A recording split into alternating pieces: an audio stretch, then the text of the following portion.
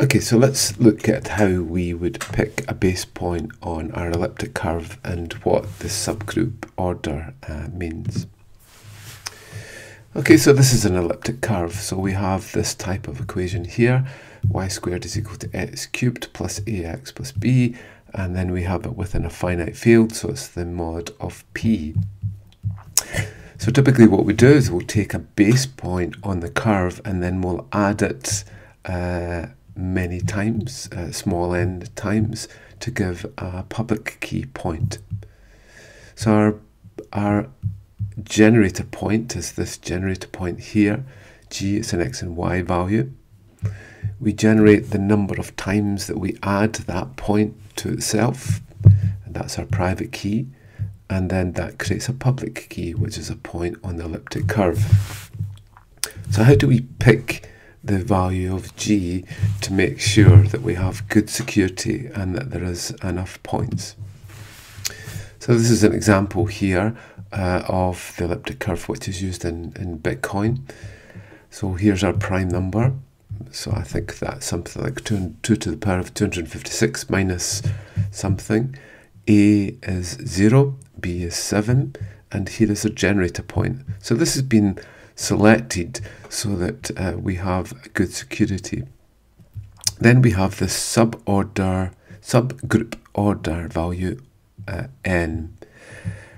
So I'll represent it as large N here, but we can see here this is one of the factors of the curve. So what does it actually look like when we define a finite field?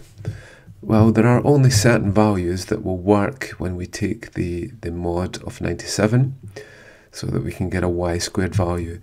So the value of x equals 1 works because when we work, that's 1 plus 2 plus 3, which gives 6.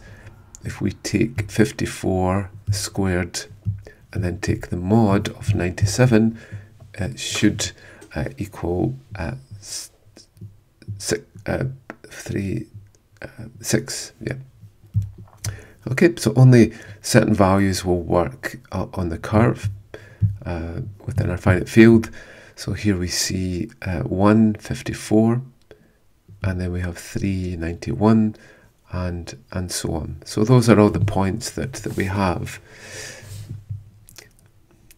So we've got to be able to pick a base point so that we can go to other points and not repeat again. Okay, so the way that we do this is that we calculate the points. Either we do an addition for a point, and we use this formula here, or if the point is added to itself, such as the very first time that we do it, then we use this formula here. So the code for this, if we want to print out the values of 2 times a point, 3 times a point, 4 times a point, and so on, is this. So in this case, we'll see when this returns a 0. This is this operation here. When this returns a 0, then we define it as a point at infinity, and it doesn't actually give us a valid point on the curve.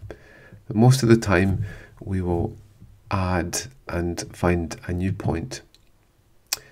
Okay, so this is what we're looking at.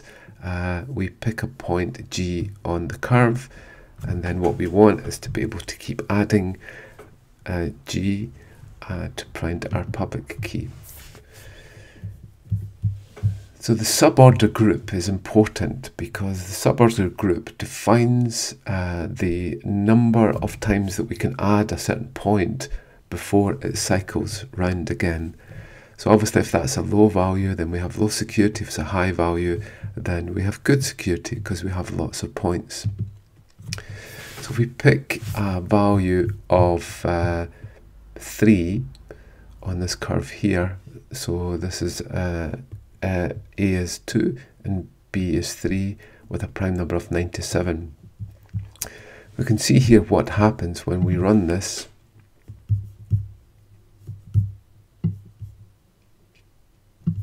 when we run this, we get a cycle.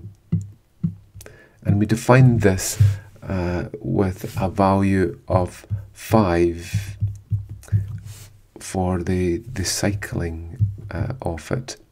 So if we pick a value of 3 and it's 391, then after 5 additions, then we get a value of 0, or the point doesn't really exist, and we will go around again and cycle. So there are only really 1, 2, 3 points that we can have for our private key before it would repeat again. So this is not a good point to pick.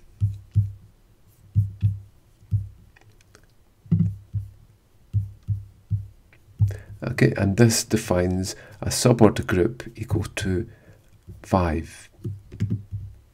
If we pick another point, such as x equals 1, that's 154, this point here, then it's much better, and we can see here it is now generating more points as we keep adding the value of g.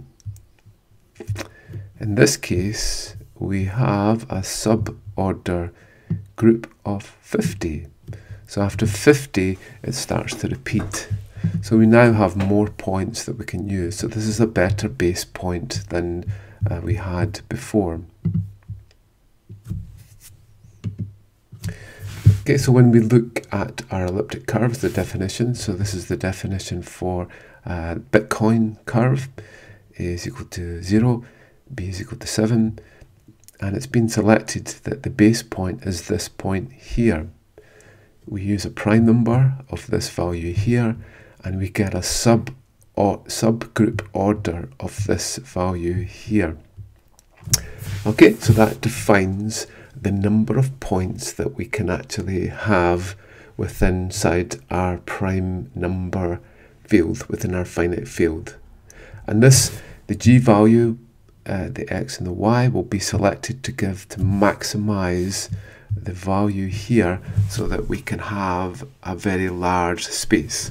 So we don't get all of our values that we have within a prime number, but we get this amount. So it limits the number of points before we repeat, and n will have to be the maximum number, that the maximum value that we can generate, and not the prime number.